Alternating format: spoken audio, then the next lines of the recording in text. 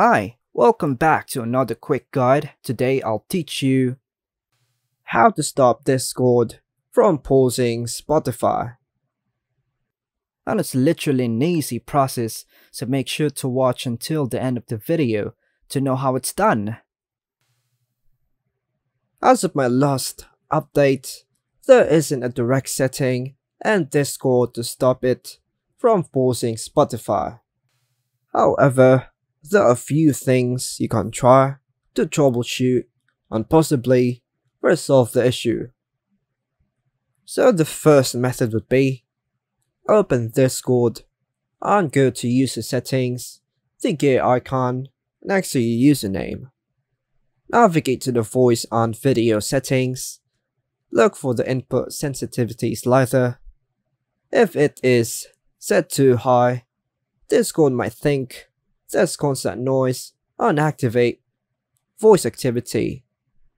Lower the sensitivity and see if it helps. Another method, on Discord, go to user settings, then go to the connections, and on Spotify, ensure that device broadcast status is turned off. This setting can sometimes trigger pauses when Discord detects it.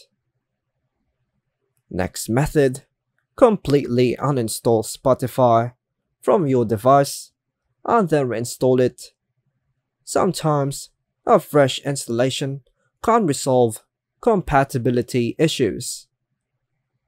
Another method, ensure that both Discord and Spotify are updated to the latest versions.